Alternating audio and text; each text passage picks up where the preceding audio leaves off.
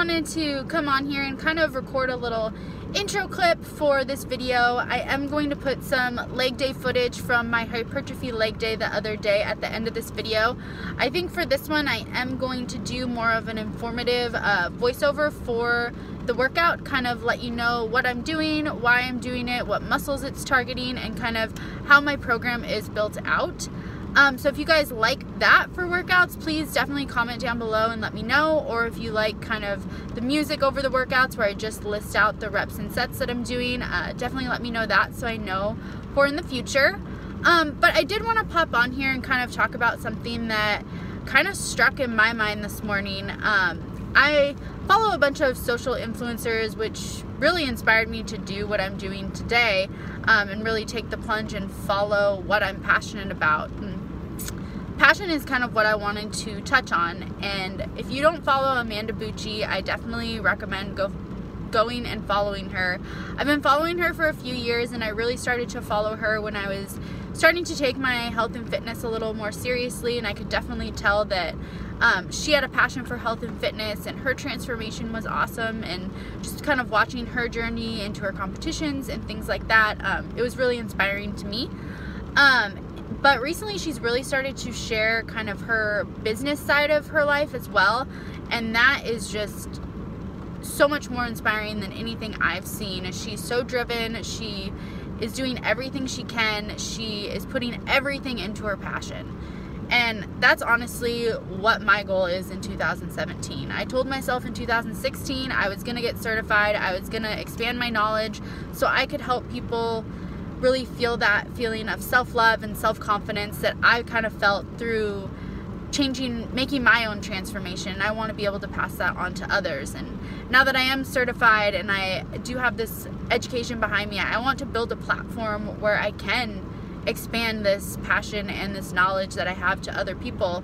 And so for 2017, my goal is to really build my own personal brand and help people get that feeling, because honestly I feel like it's the best feeling in the world. The past year has honestly been life-changing for me, and I truly have let my passion kind of fuel my fire and make the decisions that I've made based on what I feel is best for me, not what I think other people are gonna think is best, or what other people, what I guess I'm trying to say is I don't let other people's view of things kind of make my decisions for me, I guess is the best thing. I don't let other people influence my decisions. Obviously, when I'm making my decisions, I'm thinking what's best for me, what's best for my boyfriend, my family, my friends. But ultimately, if at the end of the day your decision isn't going to make you happy, it's not a decision that you should be making. You have to make sure you're making your decisions for yourself. And ever since I started doing that, the opportunities that have come up have been amazing. But you also have to make sure that you're kind of keeping yourself in check, because I was in that mindset where I need to take every opportunity that comes my way. I need to say yes, yes, yes, never say no. And so that's what I was doing. I was saying yes, I was taking on everything I could. I was pulling things from every direction, and I honestly took on too much at once. I stretched myself too thin, and thank goodness I realized it. So I was starting to feel really overwhelmed, and I'm a very structured person, and I hate feeling like I'm quitting. So this was kind of a hard decision for me, but I really sat down, I wrote down everything that I was taking on responsibility wise, whether it was work, it was personal, anything. And I wrote my end goal of building my own personal brand at the bottom and building my own company at the bottom of this page. And I drew lines from anything that was really helping me take steps towards that end goal. I drew lines down to that goal. And if it wasn't, I crossed it out. And at the end, I was letting my passion kind of fuel my pen, because these things were what was going to help me get to that end goal. And if it wasn't, then it was not something I needed to be putting my effort or time towards. So my schedule has kind of cleared up a little bit, which is why I am starting this YouTube, and I think it's a great way for me to kind of connect with you guys on a more personal level and really start building that personal brand. And I'm really ready to make some changes, take the plunge even more. And going back to Amanda Bucci, she posted a video this morning where she she's been mentored by a lot of business professionals, and she has seen so much benefit from that she's actually taking on 20 clients to mentor really how to build your own online business. And with her following and her platform, I'm sure there's going to be hundreds and hundreds and hundreds of applicants, but I did take the plunge. I applied. I mean, what do I have to lose, right? I know what I want, and I'm going to take every step I can to get to that end goal. So in the end, when you find that one thing you're passionate about, let it fuel your fire, let it drive your decisions, because in the end, you never know where you're gonna end up or where it's gonna take you, and the possibilities are endless. So that's kind of my insight. That was my motivation today. I really got a new amount. I already had a fire lit under my butt, but that video just like bumped it up 100 times. So thank you, Amanda Bucci, for lighting that fire even more, and I hope this video can reach some of you guys and kind of do the same for you. So I hope you guys enjoy the leg day footage, and as always, like and subscribe for more, and let me know what you want to see next. Talk to you guys later. Hey guys, like I said, I'm gonna hop on here and give you an informative voiceover of my hypertrophy leg workout, so I hope you guys enjoy. We started with some sumo deadlifts. We did 3x15 on this. And I've really been focusing on sumo deadlifts over conventional because I did pull my intercostal back in November, and this puts less tension on the lower back. You want to really engage your lats, pull the slack out of the bar, and really push through the floor to get that weight up. We then moved on to leg press, where I have a high and wide foot placement to really focus on my glutes again. We did 3x15 here, and if you have tight hip flexors like me, I find that pulling my lower back off the back of the seat really helps release that pressure. Moving on to barbell hip thrusts. These, again, 3x15, pushing through your heels and really squeezing at the top. I like to pause at the top to really activate my glutes, and pulling your feet back towards your butt will activate your glutes more as well. Moving on to the more accessory movements of the workout, we started with some walking dumbbell lunges supersetted with body weight squats. So with these lunges, my coach does want them glute focused again. So taking longer strides and really making sure I'm pushing through that heel and feeling it in my glute when I'm coming up more than I am my quads. And with the body weight squats, we really went down as low as we could with that full hip thrust at the top and squeeze the glutes.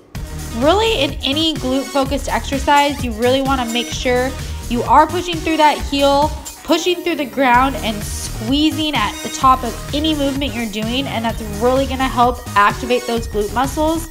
And when I really started to paying attention to activation over weight, I saw tremendous growth in my glutes. Moving on to the next superset, we did stiff leg deadlifts on the T-bar row machine, and we supersetted that with banded sidewalks. I did add the band or my hip circle to my stiff-legged deadlifts just for some extra glute activation. Again, with that hip thrust and squeeze at the top and pushing through those heels. Now with these side steps, you want to make sure you're squatting as low as you can, really feeling that glute activation, and I like to actually touch my glutes to make sure they are fully activated.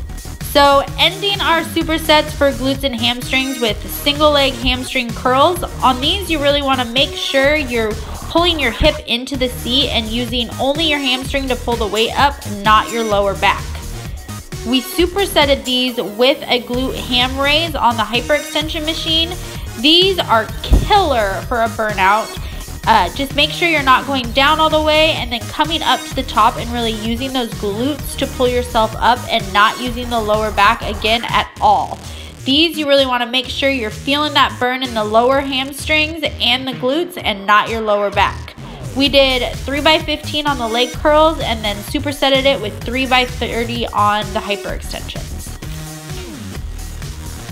And we ended our workout with a little calf superset, seated calf raises supersetted with single leg standing calf raises. And after 3 sets of 20 of each of these, we were spent.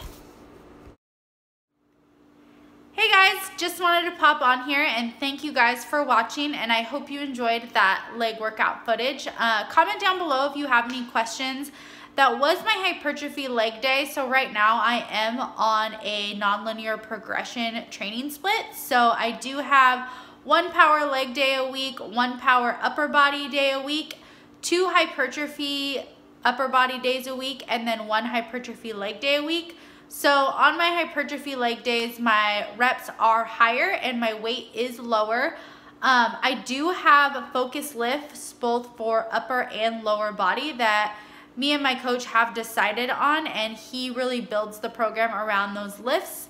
And I do test my max at the beginning of the 6-week progression, and he builds the weights around those maxes to ultimately hit a new PR at the end of that 6-week progression. So I will write down, I won't include the weights because you definitely want to make sure that you're using a weight that you are comfortable with, but I will write down below in the description box the full workout with all the reps and sets that we did do. I was working out with my friend Ashley. She is my teammate from Total Nutrition Linwood and just moved up to Lake Stevens and joined the same gym as me, so you will be seeing a lot more of her. I will link her information in the description box as well. And if you have any questions, again, make sure and write them down below and let me know what you guys want to see next. Talk to you guys soon.